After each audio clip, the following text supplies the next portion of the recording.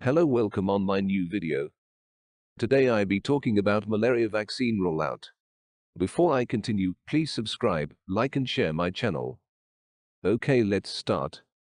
Malaria affects 200 to 400 million people worldwide and causes about 400,000 deaths annually. The most common public health measures include the use of anti-malaria drugs and the use of insecticide-treated mosquito nets. These measures have led to a dramatic decrease in malarial cases between 2000 to 2015. But incidences of malaria are still in the increase in some regions despite those measures. Therefore, additional interventions are needed to better control or possibly eliminate the disease. In two parts open-label Phase 1 clinical trial, safety, tolerability, pharmacokinetics, and protective efficacy of molecular antibody CIS43-LS were assessed in the healthy adult with no prior malaria infection or vaccination.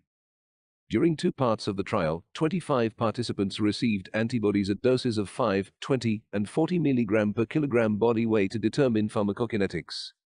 During the second part of the trial, controlled human malarial infection Plasmodium falciparum infected mosquitoes were administered to 15 participants. 9 received antibodies and 6 controls. Along with the 15 infection control participants, protection from malarial infection was achieved in 9 out of 9 who receive antibodies, compared with 1 of 6 controls. During the trial, there were no safety concerns were identified with any dose of CIS43-LS.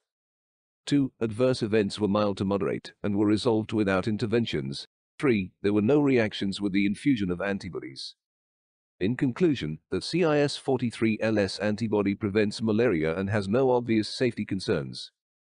The CIS43-LS also has broad clinical applications for the control of malaria in a pandemic situation. Thank you for watching my video. See you in next video.